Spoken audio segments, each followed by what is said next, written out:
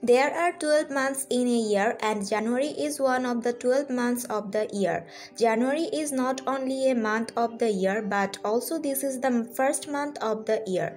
According to the Julian and Gregorian calendar, January consists of 31 days who brings a brand new year for the people.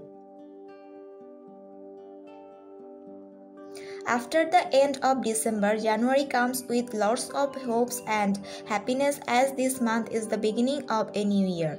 In the Gregorian calendar, 1st January is celebrated as New Year's Day around the world and the amazement of the celebration remains throughout the whole month. Even other dates of this month are also used for the celebration of New Year by many other cultures. For example, 14th January is the New Year Day for the Christian Orthodox and they celebrate the day splendidly with great enthusiasm.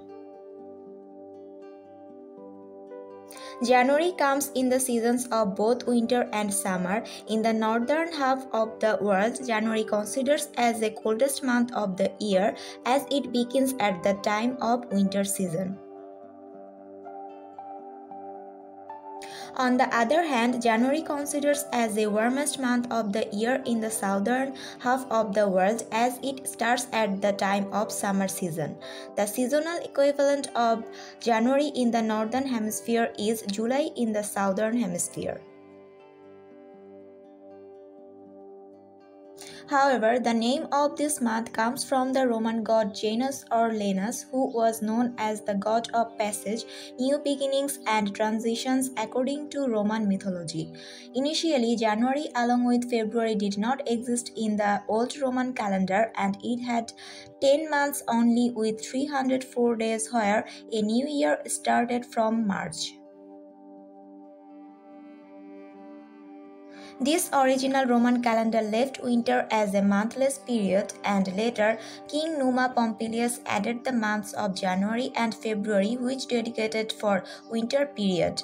Moreover, January did not consist of 31 days, rather it had only 29 days in the beginning.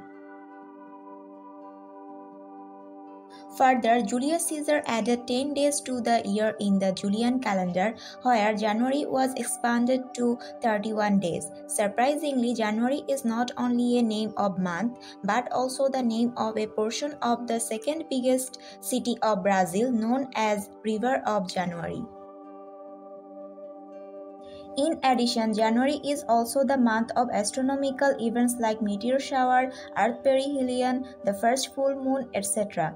The first major meteor shower of the year and the earth perihelion are occurred in the first week of January. Further, the first full moon of the year can be observed in this month, which also known as wolf moon, old moon, ice moon, snow moon and the moon after Yule in many cultures.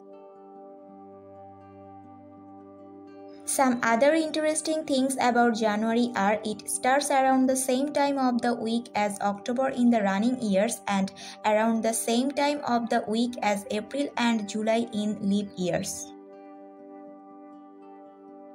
Similarly, it closes around the same time of the week as February and October in the running years and around the same time of the week as July in leap years. In fact, January is the unique month of the year because it always has a twin month and both of the months start and finish around the same time of the week. In the running year, October is the twin month and July is the twin of January in a leap year.